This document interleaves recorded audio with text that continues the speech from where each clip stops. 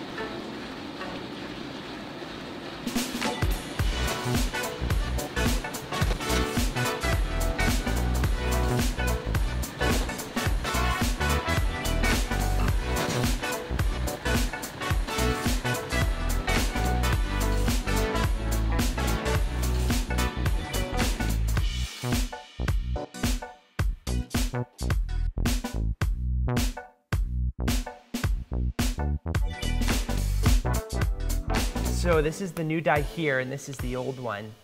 And you can see I've got a lot more height in it, so I can still dial that in. I want it to be a little bit taller than this. I'm just gonna wait to the very end when everything's together to get that measurement. What I did on this one for the indicating slot pin, I left it rounded on the bottom, so the pin will just sit in there. I'll just round the pin up, because on this one with the square shoulder, you can actually see that's where it has a crack line, and I felt like, you know, it doesn't have to be like that. Cracked all up in here, right? So anyways, that's why I did that like that. I think this is pretty good. So I'm gonna start now working on the indicating pin. This is where the indicating pin goes in. And what I'm realizing now that I'm not super happy about is like how unflat this all is in here. Like really what it needs is just a couple passes, clean this all up so it's really crispy so that die sits nice and square, because if it doesn't sit square, then that's really hard to get these wedges and the die to sit nice on the dovetail, and then that can start to cause really bad things to happen.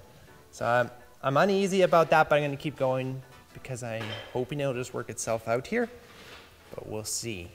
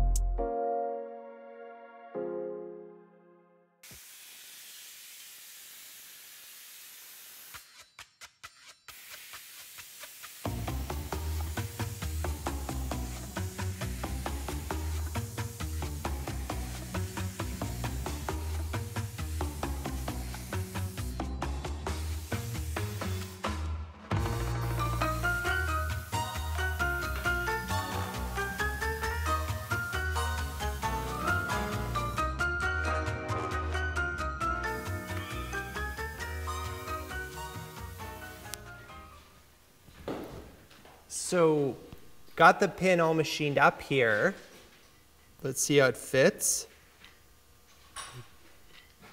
Can live with that. That's pretty sweet, actually.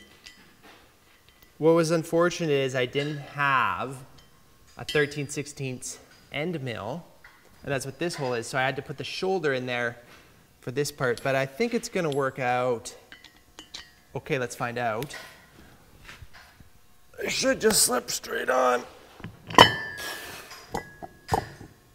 And then that'll sit just like that. It's pretty sweet.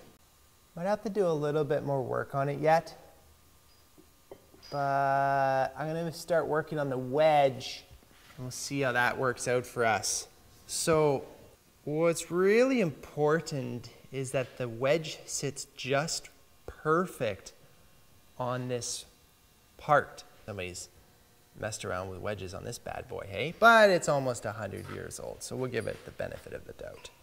So I'm actually going to start making the wedge out of this piece of 4140. This actually was that offcut of the die here when it was in the circle. So I'm going to use that. It'll work great. We'll just cut it down, stick it in the forge, and then we'll machine it.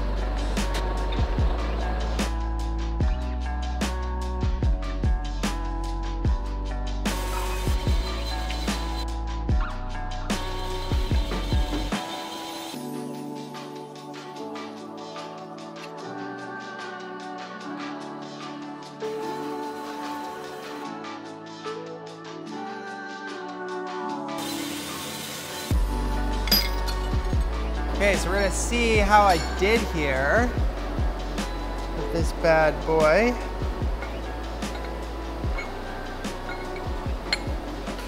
Well, you know what? I might not even be able to check just due to the edges not being radiused yet. Timothy?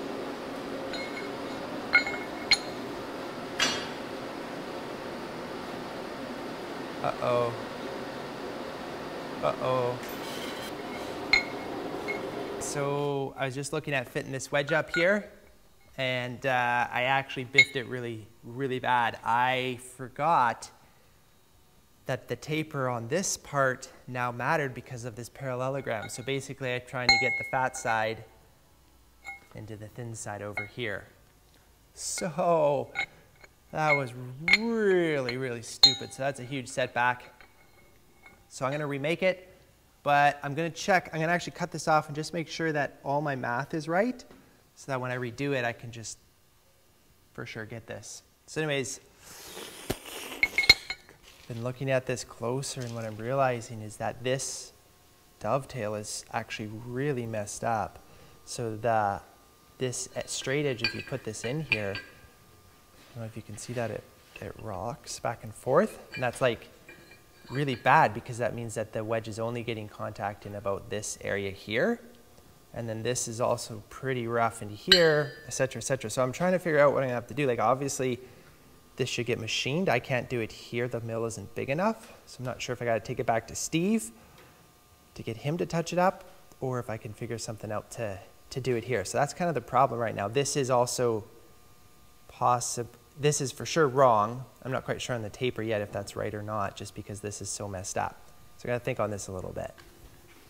So I've just been looking at this for a good while, seeing if there's some way that I can jimmy rig this in the milling machine, and I think I'm just gonna talk to Steve to see if he can do it. They can do it so much faster and better than I can. And we know it's done right for re-cleaning this up. So I'm actually gonna stop working on the die and the wedge because that might be changing a little bit now. And I'm gonna start working actually on the leather seals. There's 2 leather seals. Goes in the part over here, you probably can't see that. We're gonna get that set up and then we'll see how long this takes to get Steve to run it through a shop before we can start to put things back together. So let's start working on those seals.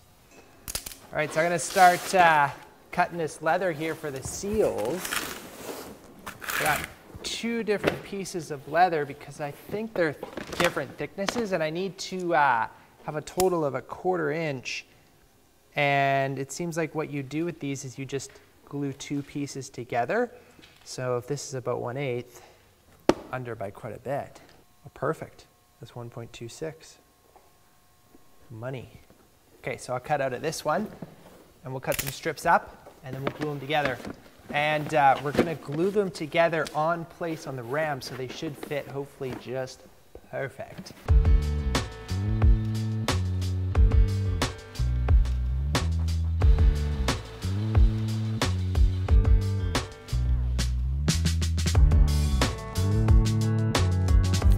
So it was actually recommended to me to make these out of the 2 pieces of leather. It seems a little bit weird at first to not just make it out of 1 thick piece, but now that I start to look at this, what you get with the 2 pieces is you get the smooth side touching both surfaces of the steel versus a rough out, rough in, because you put the 2 roughs together, which is great for the glue.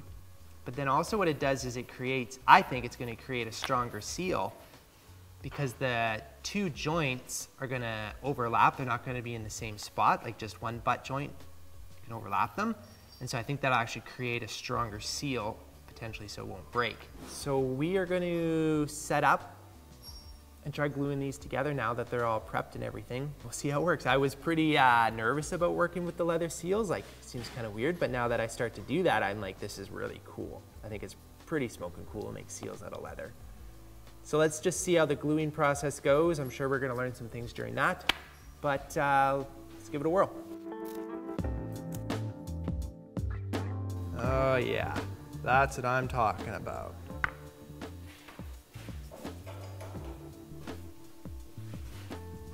Guys, the camera turned off, so I don't know how much you caught of that, but the other one I glued it together. For some reason, it's like it's shrunk differently. It doesn't fit up nice. And the glue dries super fast. So I'm gonna try to, this is 1 layer of the leather, and I'm gonna put it on here, and then I'm just gonna do a butt joint on it, try to glue that. If that sits up nice, then I'll put glue on this and the other one, and then we'll put them together in place. And hopefully that will work.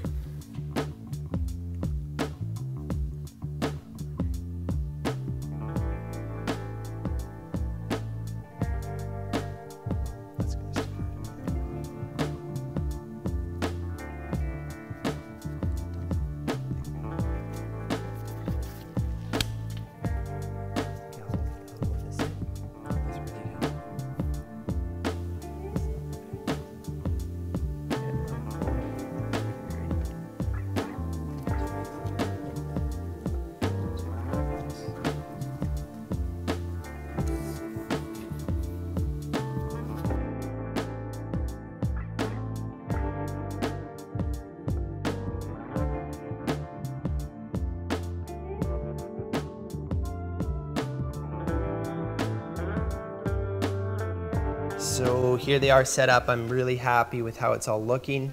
So this is just a pipe clamp, and I made these little wood shims to sort of keep it so the pipe clamp could do the cylinder shape, but then we get that flat press across the flats there.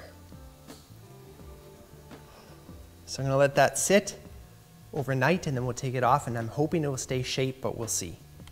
Okay, well, I guess I'm pretty bummed out about the fact that I had to take this back to Steve. I still haven't got a hold of him yet, so we'll see what that turns out to be. But for now, I'm out of time, so we're gonna end the video here, so thanks for watching. Shirts, guys, Lobdell Nazel, check them out. T-shirts, long sleeves, sweatshirts. Lobdell is the manufacturer of the hammer, Nazel 3B is the model, and forging hammer, good forging, fewer heats. Nazel power hammer.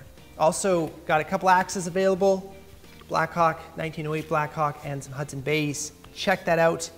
And I forgot to say this, we will be doing another run of bottle openers in the future, so if you missed out on the first drop and want one, just keep your eyes peeled. We'll do one sometime. I actually don't know when, but it'll be in the future. And finally, grab your favorite hammer and smash that like button. Grab an even bigger hammer and just like stinking drive that subscriber button. I'll just put that back there. And we'll look forward to seeing you in the next video. Thanks for watching.